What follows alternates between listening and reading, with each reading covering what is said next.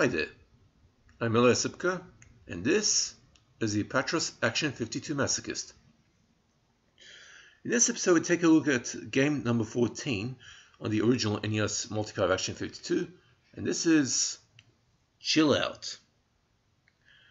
This is a ladder platformer, and the enemy type are Eskimos and snowballs.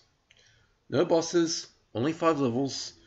I managed to make a full run, and my high score was 3,754 points. Another copy of Illuminator.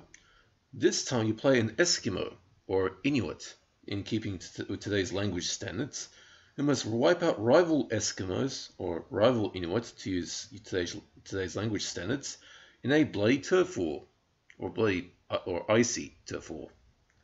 In order to do this, you must climb up and down ladders on the various platforms to beat these suckers until they stop respawning and you've cleared the level. That's it. There are 5 levels here, and it is relatively easy to beat, as you can simply walk off the screen one side to teleport to the other side instantly.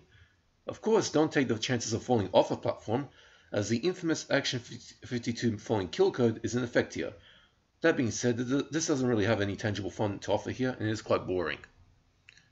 You can actually see some glitching because I use the Game Genie hacking cheat code for infinite health, which does not protect you from the falling kill code, just so you know. I give this a D, which is a 2 out of 10. It's bad.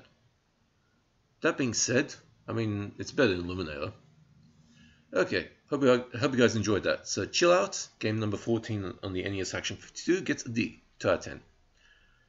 If you have any questions, comments, or associated trivia about this review subject, please drop in the comments and I'll be happy to answer. Hope you guys are staying safe, take it easy, and this is the Apatros Action 52 Masochist signing off.